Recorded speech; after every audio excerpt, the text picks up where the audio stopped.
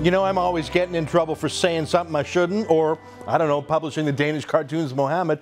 What does Charles Krauthammer have to think about the rise of Islam and censorship? I asked him. Here's what he told me.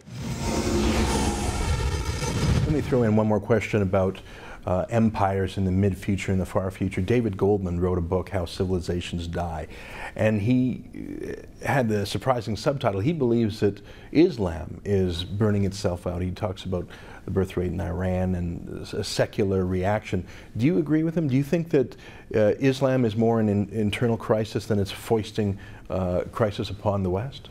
I agree entirely with that proposition.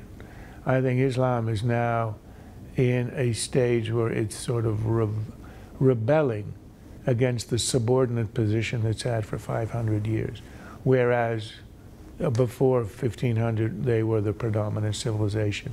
They were more advanced than Christianity and Europe in the Middle Ages. So this now is a kind of revenge, is a kind of reassertion of themselves. But fundamentally, Islamism as a form of governance, which is what is resurgent right now, cannot succeed, and it will not succeed. Look at Iran. Is there a regime anywhere in the area which is more detested by its young population? No, that was the Green Revolution. Yes, you can suppress it once, maybe you can suppress it twice. We had the revolutions of 1848 in Europe. That was the Green Revolution of 2009 in Iran.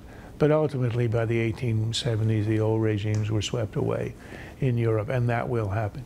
Islamism, you know, the slogan of the Brotherhood and of the jihadists in Iran, Islam is the answer. It is not. And that's why I have sort of a weird optimism about the future of Israel and the future of sort of liberal democracy in the long run in the Arab world. They tried Arab nationalism, the pan-Arabism of Nasser, ending with Saddam and now Assad. That's the end of the line. 50 years, it did not succeed. It was not the answer. It was an amalgam of socialism, military dictatorship, imitating the worst of Western fascism, and it failed. So now Islam is the new answer. It will fail.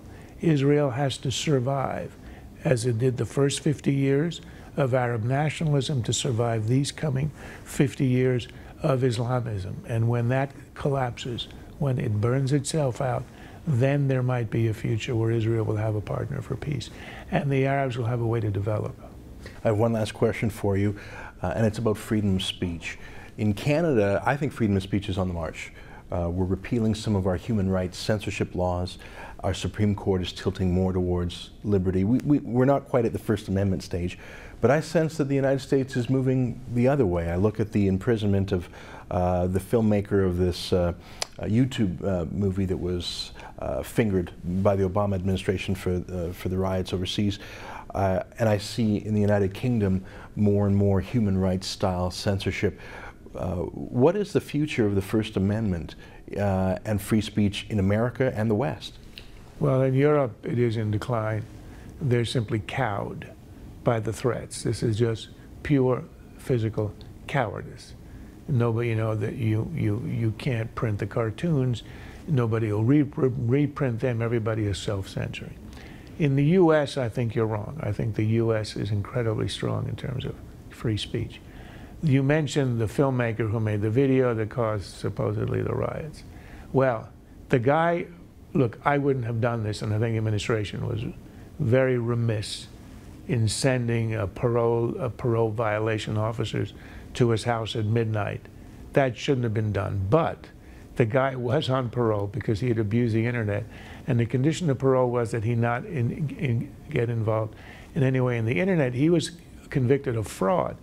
Originally, it was not a political conviction. He swindled someone, and the court gave an order.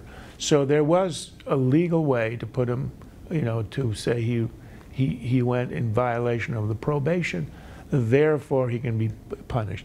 I can assure you that if he hadn't had that on his record, they would not have stuck him in jail, and if they had, there would have been a huge uproar, and a judge would have let him go in an hour. So in principle, free speech, the First Amendment is almost a religion in the United States. And people, you know, they self-censor because of sensitivity to minorities. But that, in a sense, is a kind of excessive, what people imagine is decency or excessive sensitivity. that I think comes and goes as minorities become more integrated into society. I think that fades away. So there's a little bit of that, but I don't think there's anything like real censorship at all. And I think of all the areas to worry about in the U.S., the economy, weakening foreign policy, other problems, free speech is one of the bright spots. So I wouldn't worry too much about that.